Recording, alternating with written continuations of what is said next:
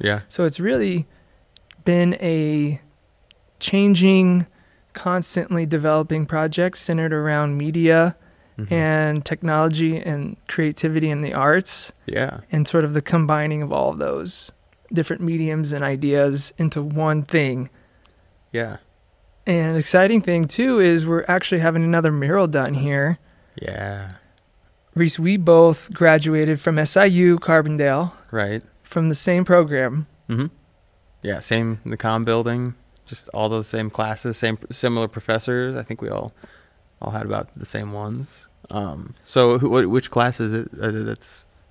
How's that connected to the mural?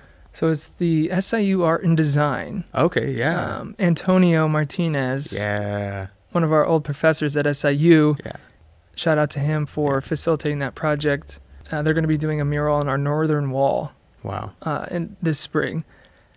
And as part of the creative studio, we'll have 3 of the 4 walls of the outside, all with massive pieces of public art on them.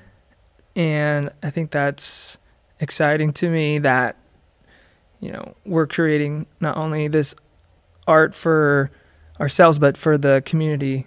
You know, those murals are really for the public community to enrich.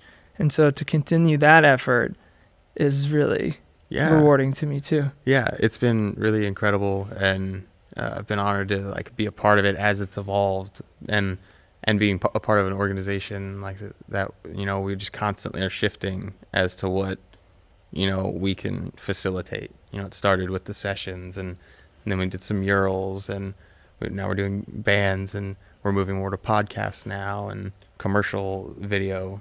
So it's been cool just evolving and just constantly adapting, because that's what you got to do. Yeah, I think that's been one of our biggest strengths, has been our adaptability.